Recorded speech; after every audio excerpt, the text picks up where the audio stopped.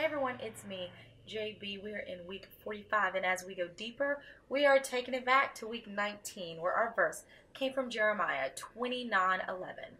For I know the plans I have for you, declares the Lord, plans to prosper you and not to harm you, plans to give you hope and a future. Live with hope.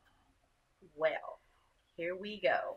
So if you watched week 19 of the actual Live in Hope, you will see that this one too is like a really it's like a difficult one because some people just is just people think of hope as like a happy thing, and I think it's so much more than that. And I think it stems from the core and the being of the person, and also your well-being and your health. A lot of times people who, when you fall into this place of not having hope, it can really take you to some really dark places. And so this is one that definitely we need to go deeper on. So my first question to you is, do you have hope?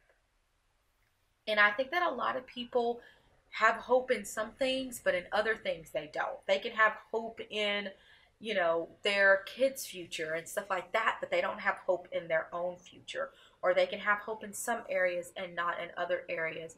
But the thing is that God wants us to have hope in our whole life because he wants us to understand that he has plans for us, and he wants us to understand that those plans are to give us hope in a future. And so he wants us to find hope in all aspects of our life. So do you have hope? Do you really truly have hope in yourself, in your future, in the things that you want to accomplish, in the things that you want to do, in the way that you live your life? And can you keep the hope for the plans that God has for you? And knowing that this is not something that is just a verse that's in the Bible, that he is telling you that he knows the plans that he has for you, and they are for hope in the future. Can you keep that, and can you hold on to that? Can you hold on in those moments where you are feeling like nothing is going right, nothing is ever going to be right? Can you hold on to the fact of knowing that God has a plan, and his plan is pure, and his plan is perfect, and it will give you hope and a future? And just holding on to that, because sometimes that's all we have. All we can do is hold on to that word of God. So can you hold on to that hope even in those moments where you feel like all hope is lost? And the last question that I really want to bring up to you, and it's I guess I have some form of this question in a lot of different weeks, but for me it's just basic, and this is what I think a lot of times is, what does hope cost you?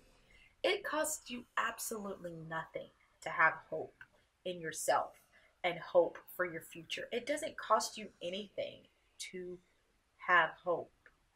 And so why not draw that from God? Why not understand that he has these plans and keep your hope in those things? Because it doesn't cost you anything. You're not gonna, at the end of the day, go, doggone it, I wish I wouldn't have spent my hope. Like, that is just not going to happen.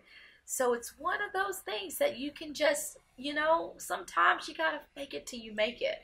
And so just keep on having that hope and knowing, just telling yourself, you know what, Lord, I know that you have a plan for me, and I am going to just keep this up.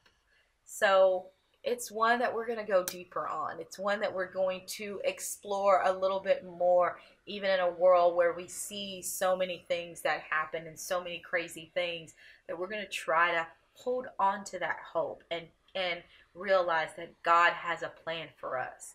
So as we continue to live at peace, in strength with faith, in perseverance, without complaining, to listen without anger, without fear, with patience and love, with humility and joy, at rest, with integrity, with compassion, in kindness, with self-control, with wisdom, and with hope.